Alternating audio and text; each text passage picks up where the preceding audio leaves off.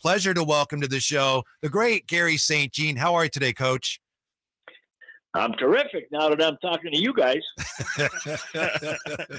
Saint, thanks for your time. You know, Mike Brown, as we said, he's going to join this exclusive club, the guys who've coached the Kings in the postseason. What has impressed you the most about the job that Mike Brown has done this year? Well, I've had the privilege to know him since he was down there with Pop. And nothing's changed in terms of the person. He is an absolute gem. Smile ear to ear, great communication skills, upbeat attitude. You know, guys get labeled as coaches, and everyone said he was a defensive guy. Well, look at your team now, and it's a high-powered offense, and he spent some great years with Steve Kerr, and, you know, you're just happy for him. He's going to get the Coach of the Year, and he'll deflect all the praise to the players and his assistants, but he's changed the culture, and I know that Vivek and the entire organization are thrilled with his job, and I just couldn't be more happy for him. How's it going, Coach? I don't know how much of Kings basketball you've watched this season, but at what point in the year did you kind of realize that Mike Brown was starting to really turn things around this year? Well, after a tough start, they got things going. And then I have to admit something to you. My wife, MJ, said to me, "Are you going to keep getting the NBA package?" and I kind of smiled, and I said, "Well, I got to watch Dallas because my son's coaching down there with Jason Kidd." Yeah. And I said, you know, I'm doing some radio stuff for the Warriors, so I got to stay on top of them. But quietly, I'm going to tell both of you guys that I watch the Kings every single chance I got, and I love the way they're playing. Love that. I love that. Garry St. Gene, our guest here with Whitey and Watkins. It's great to talk with you again, Coach. In what ways would you say Sabonis and Draymond's roles are similar this season with their teams? A hub of the offense, similar offense, and in what ways are the roles maybe a little different in your mind? Well, Whitey, it's a heck of a comparison because you show me a player who can pass, he can play. And you know who taught me that? Coach Pete Carrill. Wow. And he knew a player when he saw him pass, and he could read a play. That guy had a basketball IQ. And both of them have a huge basketball IQ. And, you know, it's a beautiful thing with Sabonis that you can run him in the low post, and he can score down there, obviously, much more effectively than Draymond. But you can run the same split action that both teams run. You can run him up at the elbow, and both teams like to run splits off of there where your guards X, they cross off of them. And you can run them as trailers on your fast break. They can change sides of the floor. They can get into dribble handoffs. They can get into pass and picks. But they see things 2 counts quicker than 99% of the bigs in the NBA. And I'm a big fan of both of theirs. Sabonis obviously is a better rebounder and a better scorer. Draymond's got those 2 shooters, those 2 guys that aren't too bad, you know, they're going to someday go back to my neck of the woods, back to the Hall of Fame in Springfield. But I love talking about those 2 because they play the game the right way. Coach, in the last segment, me and Whitey were just talking about a couple different teams that have found some success in the postseason despite not having good defense during the regular season. Do you feel like the Kings need to kind of have a bigger commitment on the defensive end if they want to find success this postseason? Well, you know what, Chris? It's kind of hard to flip the switch. You know, you don't want to make dramatic change and say you're going to match up. The big thing that goes on now with the coaches is the preparation. And they're looking at the games they played against them, maybe evaluating the last 7 to 10 games that they each played. And you're looking what was good for you during the regular season. And you on both ends of the floor. And I think where the Kings, it's going to be big for them is rebounding. And you've got one of the best in the entire league Now you have to what we call gang rebound. Yeah. And the Warriors have gotten away with this with a small lineup with Looney and Green and sometimes only one of those guys on the floor. But you got a lot of guys getting 3 or 4. And keep in mind, long shots create long rebounds. Mm-hmm. So your guards can't leak out. Everybody's got to come back and rebound. And then you get rewarded with possession of the ball, and you get in the open floor and you get early offense opportunities, which both teams are superb at.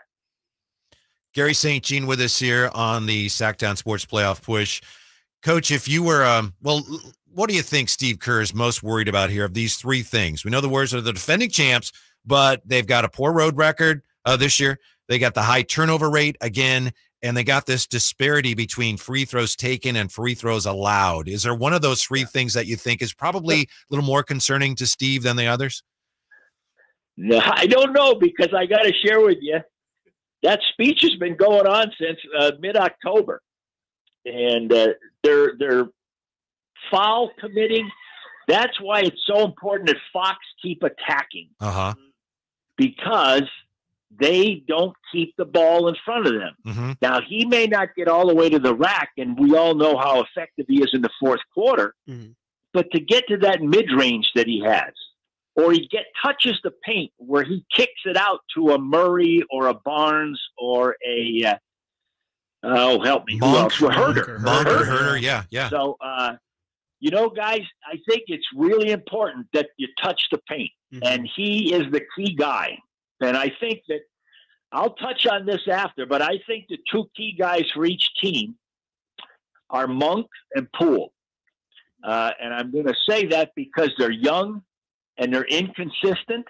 And when they play well, their teams are really in a position to win.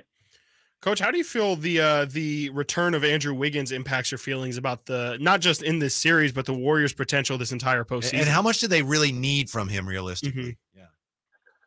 Well, I'll tell you guys, I don't know if I would make them a favorite against the Kings without him. That's how much. And listen, you 2 guys and myself and all the listeners know all about the cowbells. And there is nobody, maybe Steve Kerr, he's the only one. And I used to get complaints from the other coaches because the guys down by the other bench, the visitors bench, would ring those things during the timeout. And I remember Phil Jackson saying to me, "This is ridiculous. They can't be doing this. My players can't hear me." And I'm down the other end, and I'm cheering them on. Ring them louder. Ring them louder. So they think they've got fabulous fans down here. The Kings fans are every bit as good or better. And so I don't know. Fellas, I can go back to that year when we were the first Sacramento team to get into playoffs. And I'm sitting in the coach's office, and I know the guys are going to get a standing ovation. So out they go. Mitch leads them out. And this cheer starts. But then the noise kept going for 20 minutes.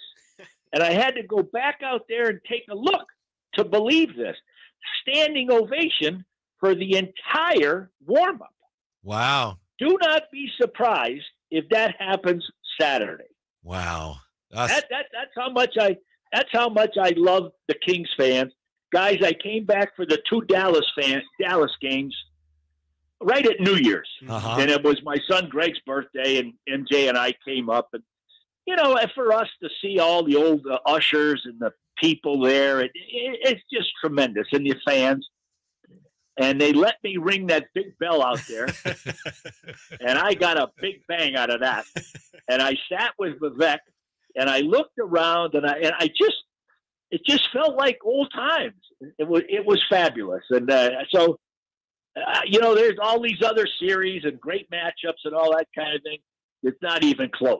Not even close. This is the best matchup in the whole first round. Yeah, that's a great story, Saint, and you had a lot to do with laying that foundation for all this. I got one more for you, and we've been throwing this out today, having some fun with this, and you have been a longtime student of the game. We're getting some interesting answers.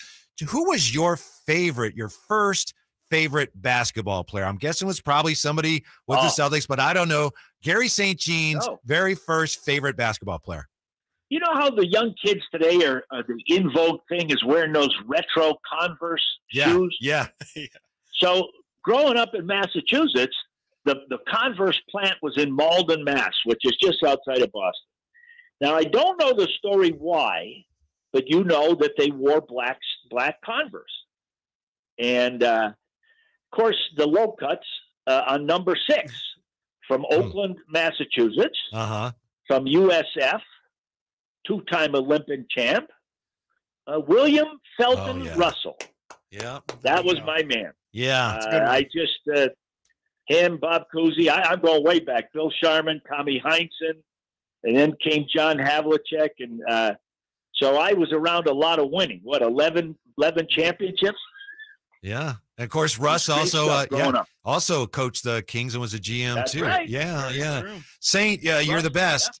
Really, really appreciate your time. Great catching up with you. And thank you for your keen insight into this series. It's going to be a lot of fun. Well, I gave you a lot of history stories, but I didn't give you a lot of insight. So call anytime during the series and we can break it down more. Great. Appreciate that. We will, Saint. Guys, the matchups, watch the matchups. That's the whole key to this stuff. Great. Who's matched up on who? Thank you, Saint. We definitely will take you up on that. We appreciate it. Appreciate it, Coach. Take care. The great Garry St. Jean. All guests come to you from the Folsom Lake Honda hotline. Folsom Lake Honda, your one-stop Honda shop. Isn't he kind of like I told you he was? Yes. Great. Definitely has a pep in his step. And we should have guessed Bill Russell as his favorite player. That's such an obvious great call. Yeah. All right. Coming up next year, from coaching jobs to LeBron's legacy, what is really at stake in these play-in games? That's next. Sactown Sports Playoff Push. Sactown Sports, SactownSports.com.